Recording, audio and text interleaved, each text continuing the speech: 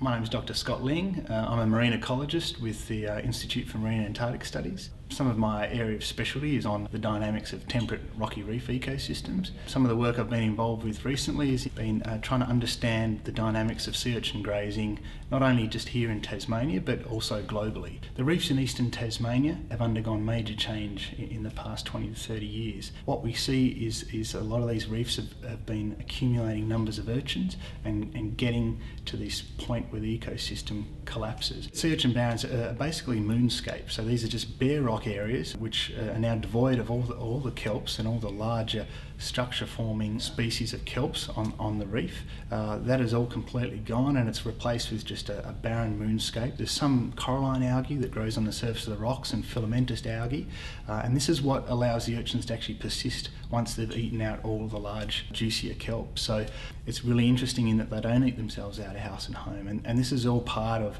the way in which these urchins can maintain these barren unproductive states. They're able to switch diet and actually persist in that environment. So once a barren forms, we can be locked into it for the long term. We've been able to define these key tipping points in the system. So in the sea urchin grazing system, we have a really good handle now on the number of urchins per square metre that it takes to collapse the kelp bed versus the number of urchins you would have to take off the reef in order for the kelp to come back. So it's leading to some really practical outcomes that are being used here at IMAS, particularly with some of the modelling work that's been going on with my collaborator Craig Johnson. We're really being able to define the dynamics of this ecosystem to maximise sustainability of the kelp beds and all of those other fisheries such as abalone and lobsters that are dependent on healthy kelp beds.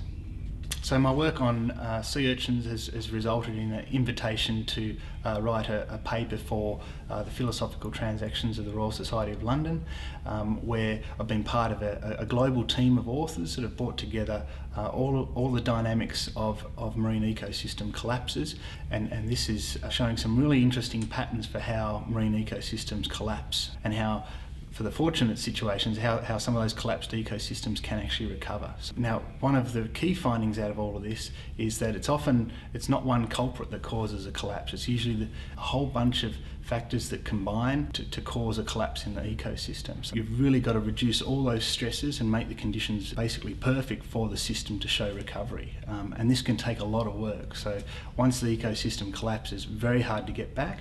So the key outcome of this is that this ounce of prevention is worth a ton of cure. So we've really got to make sure that we can maintain a resilient ecosystem and prevent collapse in the first place. So part of the work I've been involved with is trying to define those tipping points so we can work out where the ecosystem lies, how close it might be to a tipping point, to ensure that we don't push it too hard and ensure that it's actually sustainable in the long term.